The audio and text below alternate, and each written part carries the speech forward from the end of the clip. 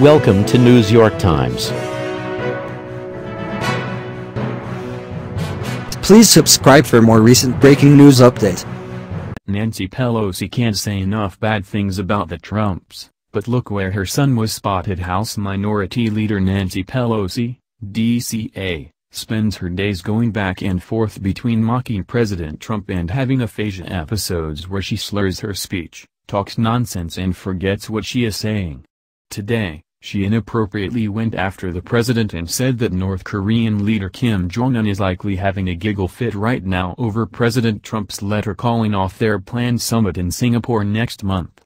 It's not exactly comforting to know that an adult elder Democratic stateswoman finds the prospect of nuclear war funny. Kim got global recognition and regard, Pelosi went on. He's the big winner. When he got this letter from the president saying okay, never mind, he must be having a giggle fit right there now in North Korea. Pelosi said that it was clear Trump didn't know what he was getting into in the negotiations with Pyongyang and mocked the language used in his very chummy, palsy-walsy letter. While Pelosi is bad-mouthing President Trump, who has virtually kept all of his campaign promises, you should see who her son was spotted with over New Year's. It says volumes about the duplicity of someone like Nancy Pelosi.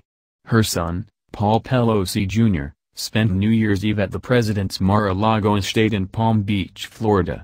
He actually shared a couple of photos of himself with Ivanka Trump on Instagram. It looked like a fantastic party, and even Pelosi's son looked like he was having the time of his life.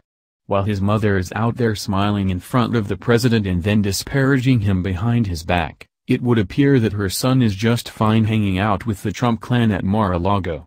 Funny, huh? The president, his family, and members of his cabinet all attended the swanky New Year's Eve party at the Palm Beach property.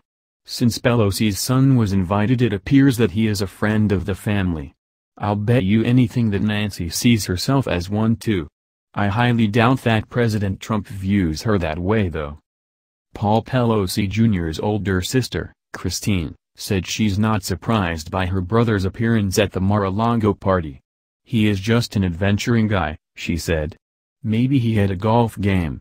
Or maybe he enjoys the company of Ivanka and the rest of the family. I don't know whether Pelosi's son is a member or a guest. It either cost him $600 or $750 just to get in, and there wasn't a golf ball in sight. It appears that when a good party is afoot, liberal Democrats are as sweet as pie and want to hobnob with the popular kids. But when they get in front of the cameras, their politics turn accusatory. Pelosi is certainly not alone in going after the president today over doing the right thing with North Korea.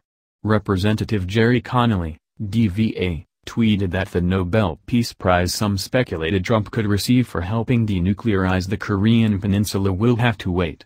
I might remind him that President Trump said he did not seek that prize. He was trying to negotiate true peace, but he will never do so if it hurts the U.S. Senator Bob Menendez, DNJ, tweeted that the art of diplomacy is a lot harder than the art of the deal, adding he was amazed that the administration was surprised at North Korea's behavior. They weren't, Bob. President Trump announced earlier this week that he thought the meeting would not happen. Perhaps you were on a golf course somewhere yourself. Thanks for watching. Please subscribe for more top breaking news updates. Thank you.